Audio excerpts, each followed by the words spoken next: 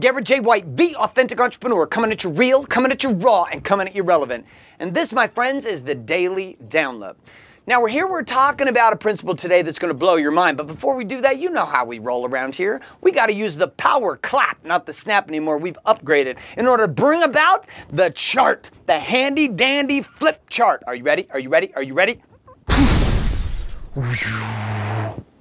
Oh, let me get focused. So here we're on principle number 4 here in the Pay to Play Academy, which is possibility expands choice. I was raised in a family in which money itself was not something we talked a lot about when it came to having a lot of it. I got $50 for school clothes every single year. I love my parents to death. And in my space, with what I wanted at that time, that was enough to pay for one Air Jordan tennis shoe. Because I needed 2 Air Jordan tennis shoes, and 2 Air Jordan tennis shoes were $100. So what I did is I would get $50 from my mom, I would get $50 from my grandma, and I'd go to school naked. No. I actually had a paper out. But one of the things that was interesting about money my whole life growing up is I never had a concept of a lot of it. Not even the remote possibility of a lot of it. And it was interesting because my choices and what I saw as available to me to make money and what I saw as available and possible for my life was dictated by the kind of money that I thought I could have. So my ultimate goal in life as growing up as a kid was to do one of 2 things, be a professional football player or to be a doctor. So I got a scholarship to Boise State University on the path to getting to the NFL, at least I thought. I get to Boise State University and they say, what do you want to take in college credits? And I said, well, you know what? I want to be a doctor. And they expand this whole list of, hi, you get to go to school for 732 years. And I was like, And I was like, that sucks. I want to be a doctor. And they said, well, you got to do something. I said, well, I'll be a fireman. They said, you don't have to go to college to be a fireman. I was like, great. What am I going to do then? And so I got a degree in kickball. Yes, I am a PE teacher. And as Jack Black says, those who can't do teach and those who can't teach, well, they teach PE. That was this guy. So anyways, I'm in college and I'm playing football. Football ends for me and I'm not making any more money.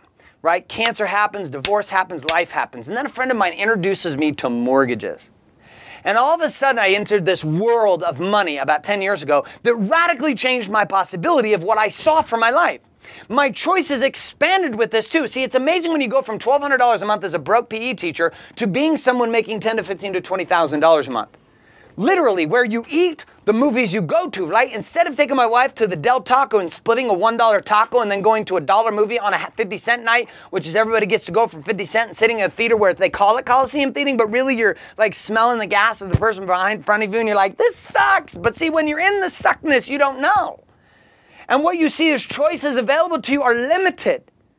And as possibility comes into your life, as things begin to expand, and for me with money, as money started to come into my life, it wasn't that I fell in love with money, it's that I fell in love with the possibilities that expanded with my choices. And that these choices I could make expanded with what I saw as possibilities in my life. See, in your life and my life, everything about what we see in our choices is dictated by what we see as possible. And if we precede this with power, certainty, and permission activates potential, this entire game is about creating more choices.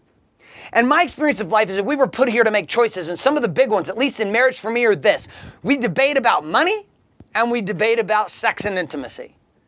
And I just pretty much have experienced that with just about everybody I talk to in marriage. Those are like the 2 big games. Maybe religion and spirituality is in the top 3, and kids, and there you go, round out your top 5. So in that game, though, money is an issue. And money either expands possibility or it doesn't. And so look at your life right now. When you look at the possibilities that you're creating, how has it, when you created more possibilities, how does this expand your choice? When new results show up into your life and show you that it's possible, or you see it show up in somebody else's life, how does this expand your choice? Because I know what it's done for mine, and I know what it does for our students every single day at the Pay to Play Academy. My name is Garrett J. White, and this has been the Daily Download.